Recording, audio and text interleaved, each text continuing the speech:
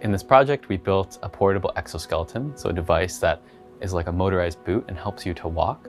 And it's the first device that provides benefits in the real world. So that means as you're walking in your daily life, we can actually make it require less effort and help you walk faster.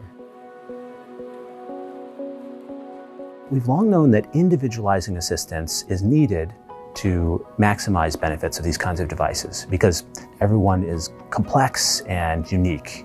The previous approaches we've used for individualization required these expensive, immobile equipment that were in the laboratory setting.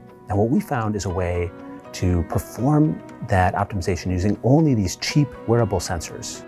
Walking with the exoskeletons quite literally feels like you have an extra spring in your step. Essentially, every time my foot's about to lift off the ground, I can feel the exoskeletons give me a little push up and forward, just really making that next step so much easier. Our device learns how to personalize assistance for each person as they walk, and it takes only an hour, which is about how much you walk every day. So very quickly we can understand what is the best form of assistance for you and help you to receive the best benefits possible.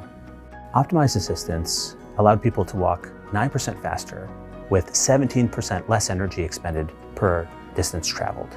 And these are the largest improvements in speed and energy economy for any exoskeleton to date.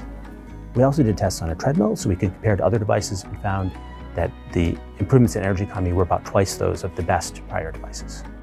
Because walking is something we're so used to doing naturally without exoskeletons, the first time you put an exoskeleton on can be a bit of an adjustment, but honestly within the first 15 minutes of walking, it starts to feel quite natural. You get used to that sort of extra spring in your step.